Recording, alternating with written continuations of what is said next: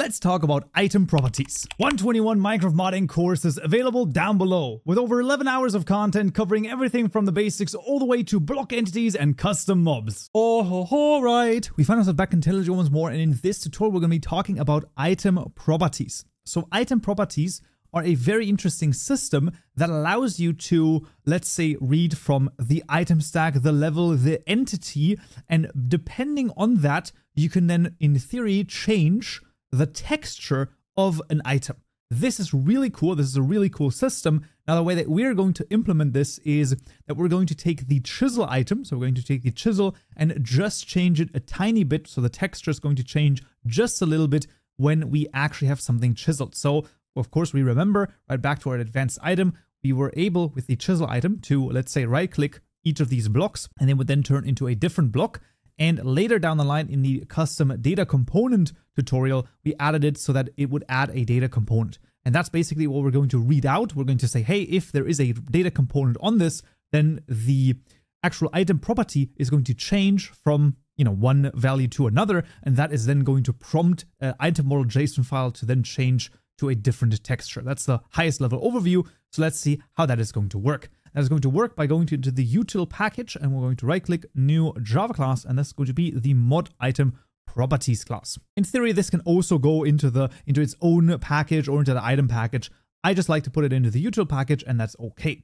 For this, we're going to have a public static void add custom item properties method. There you go. And in here, what we're going to do is basically register those item properties. Now, this is super freaking simple. We simply call the item properties class over here .register, passing in the item we want to register this for, basically mod items.chisel.get, and here a resource location, of course, from namespace and path. This is going to be the name of this particular item property. In our case, we're going to call this used. And then after the first closing parenthesis, a comma, and we're going to start typing in item stack, and you can see we can then use this item property function over here, which allows us to, well, basically now return a floating point number. Now, of course, we could say 1f, but then it would always be 1f, right? The value of this item property would always be the same. Of course, that's not what we want. What we're going to do is we're going to take the item stack from this function right here, and we're going to say if this.get and then mod data component types.coordinates.get, if that is unequal to null, then we're going to return a 1. And if it is null, then we're going to return a 0. Of course, once again, the get method for the data components is nullable, meaning that if there's no data component of this type on the item stack, then it's going to return a true for null. And otherwise, it's going to basically be a 1. So we're going to be able to change the used item property value depending on the coordinates, whether or not there's a data component on the item stack. Once again, you also have access to the client level. You also have access to the living entity. So you could, in theory, also check the health of the living entity. You could check whether or not the entity is flying, all sorts of things like that. You could check right here and then change the floating point number that you return here, right? It doesn't have to be, obviously, a ternary operator. You can make a whole if statement. You can make a whole function there, a whole method. It doesn't matter. That is, of course, all up to you. So that is the first step. The second step is basically taking this and actually calling this down in the tutorial mod class. So this is going to be mod item properties.add custom item properties. We want to call this in the on client setup event over here, right? The FML client setup event. If you do not have this, highly recommended to check the description down below in the GitHub repository. You can double check this static class. It has to look exactly like this. You have to have this set up, well, basically exactly like this. It should be per default set up like this. And if you followed the setup tutorial correctly, then you should not have this deleted. But whatever the case may be, it has to be in the client because this is a client only thing. Very important. Now that we have that one done, we then move on to another thing, and that is the assets. So, of course, we're going to have now the, let's say, issue that before the chisel was just normally data gen with the item model provider. This is no longer the case. So we're going to actually comment this out. And what I'm going to do is I'm going to go to the generated folder, assets, models, item, and I'm actually going to take the chisel JSON file over here. I'm just going to drag this down because we're actually going to need this. For now, I'm just going to drag this down to the tutorial mod folder, but we're going to now situate this correctly because we actually need to make the JSON files manually here, and you'll see why in a second. So assets tutorial mod, right click new directory called models, inside there another new directory called item. That is also where the chisel goes, and we're going to refactor it to put into there. And we actually need to change this up a tiny bit. So this chisel one, that's all great and fine, but we also want a secondary one, and that is going to be for the chisel used. So this chisel one is all good, but we also want to drag the same JSON file into the same folder while holding control. We're going to change this to chisel_used. And this one is then pointing to a different texture, which is going to be the chisel_used texture. We're also going to add this, and it's going to be under the item, and that's the chisel use. And you will see that this is super freaking like, there's barely any difference. You can see it's just a little bit lighter. I just wanted to illustrate the point of item properties, right? This is not the biggest like functional difference. Of course, you can also change the text, right? You can make it like a little bit cracked or something. That would all work. But in our case, what I just want to do is I just want to show you like the first steps, and then hopefully you can transfer that knowledge and use it for all sorts of really cool things. Now, we have this secondary item model JSON file. How are we able to use this? Well, it is actually fairly simple. In the normal JSON file, right? So right here, if we're not doing anything, we always show the chisel regardless of the item property. However, now we're going to add an overrides right here. And that basically is an overrides, there you go. And that is a list, right? A list of objects.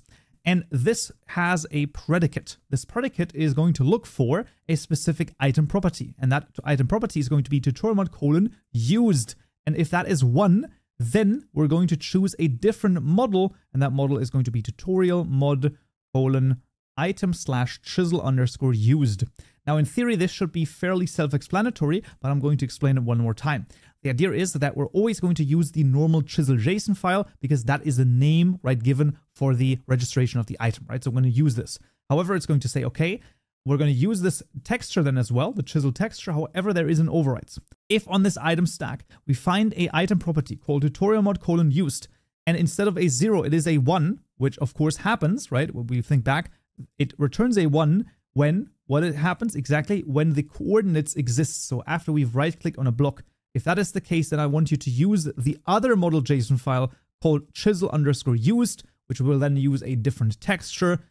Ergo, it's changed the texture when the item property changes. That's the whole idea. That's the idea of item properties, and hopefully understandable, packed up in a nicely neat package for you to understand.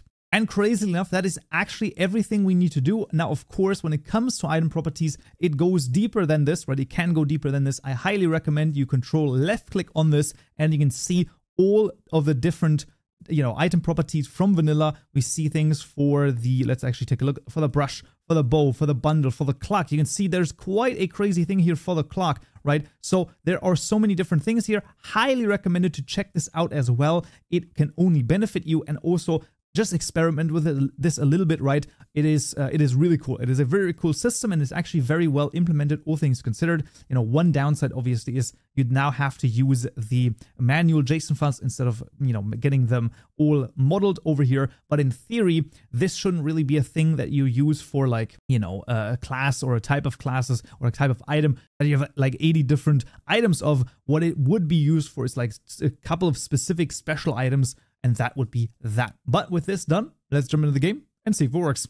All right, I'm back in Minecraft, and as you can see, right now the chisels are all normal. However, as soon as I use one of them, you can see it has now changed its texture, and you can clearly see that it is a different texture right here. And of course, that has changed because we've now added the mod data component onto it, and you can see that it basically always works only for the item stack where that actually happened for, and this should be persistent because as long as the item stack itself has that data component, it's basically going to, well, change the texture because that's what we have defined via the item properties. Absolutely freaking fantastic. And that is an example for item properties added to Minecraft. Awesome. As per usual, all of the code is available down below. And next time in this video, we'll talk a little bit more about item properties when we're adding a custom bow. Hope to see you there. So, yeah.